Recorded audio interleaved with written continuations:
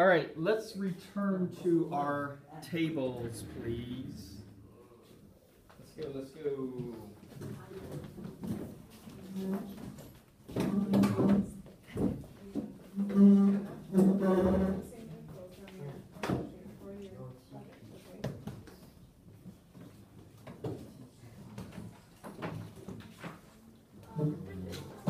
And let's put away the iPads.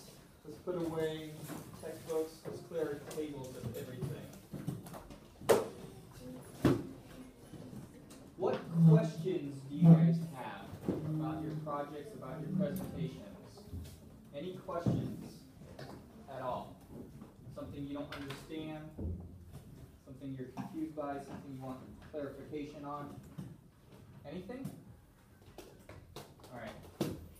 Elizabeth, can you get the lights, please? Let's pull up some maps here.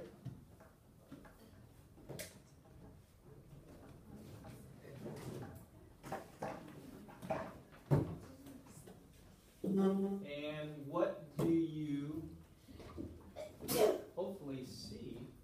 There we go. There it is. Voila. Europe.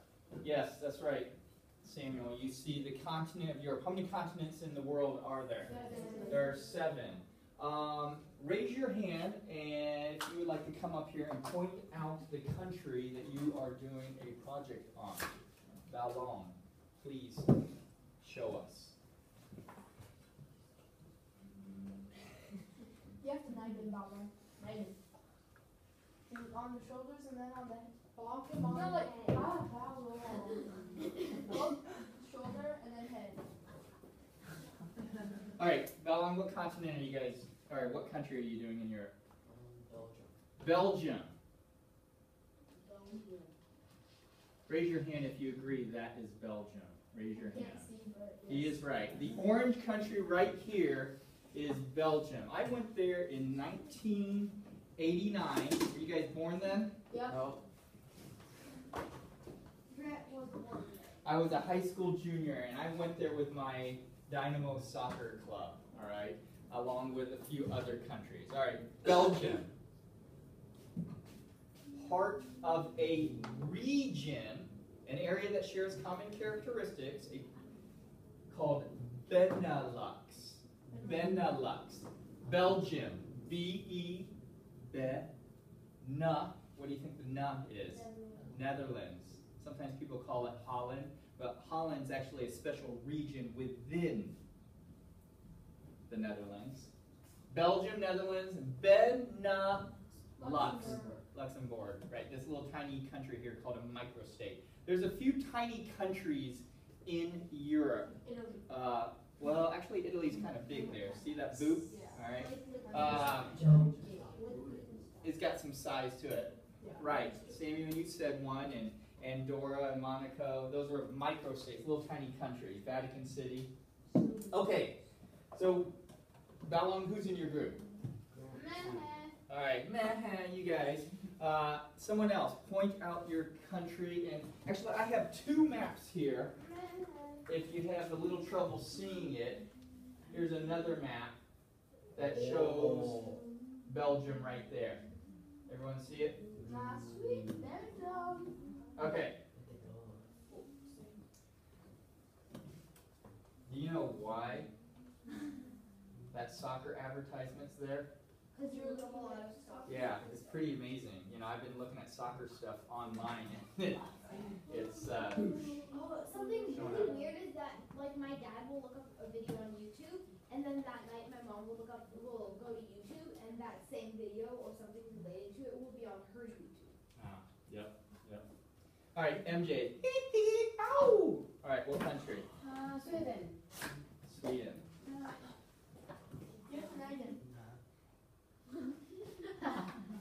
All right, Sweden. All right, thank you. That was kind of fast there, MJ. If you weren't looking, you might have missed Sweden. So this here, yes, no, is Sweden in red. And it's part of a region, an area that shares what? Common characteristics, maybe the same kinds of food, same kinds of clothes, same kinds of beliefs, values. is part of a region called Scandinavia. Scandinavia. So Sweden, a little bit colder there. Okay. So we've got, and your group is you and Mindy. All right. Someone, and here's another map again. So Sweden, right there. Much of it uninhabited because it's so what? Cold. I mean, it's freezing up here. Someone else, please point out. Someone. England. You have to know it. All right, England. Do you agree with someone that this is England? No. Okay. Well, if you don't agree with them, you're wrong. No. I've never been to Sweden. I've never been to the Scandinavian countries, but I did get the opportunity to go to England, and I saw the Queen of England. Yes, I saw her, and people were going crazy when she went by on the road. Well, no, I kind of got caught up in the excitement. I was like, the Queen, you know, Mommy, I saw the Queen. Okay. All right, someone else. We're doing the theme of location here. Grant. Well, you're Belgium. Okay, someone that hasn't. Samuel, what are you? You are the Netherlands? That's weird. You're a country? Okay, here we go. Hi, I'm Green. All right, Netherlands. So one more time. I said the Netherlands and Belgium and Luxembourg are part of a region called Benelux. Okay? Benelux. What about you two? Greece. Come on up here, Greece. So this is Greece's flag up here.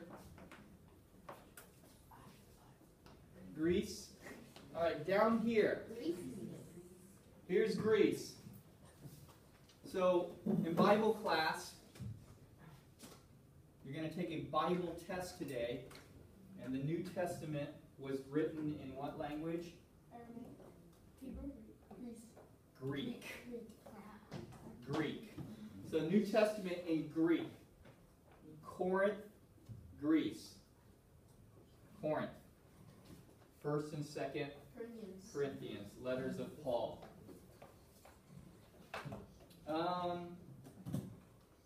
Is there one more group? Yes, no? No. What's your group?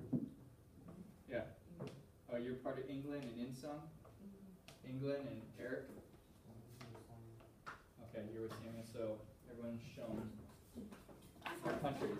All right, how about you just give me one interesting fact about your country, or something you've learned, or maybe you already knew it. Someone give me something about their country. Bao Long. In Belgium, people wear casual clothing in their house, but wear fancy clothing outside. Okay, so in Belgium, you're learning that perhaps when they go out, they might dress a little bit more fancy, right? So that's like the Chinese culture, isn't it? You know, a lot of times I might see Chinese ladies really dressed up, and they're at some kind of activity or function that's really not something you need to dress up for. Or in America, especially in the Midwest where I'm from, wearing jeans and sweatshirts, t-shirts, wearing flip-flops, casual wear sandals, all right, very, very common. All right, so in Belgium, you might see some more formal attire, a little bit nicer clothing when they're out and about. All right, something else about one of the countries. MJ. Sweden is cold, so they wear thick clothes, but they are still fashionable. Okay. All right, so another fact about clothing here in Sweden, because it's at a high what?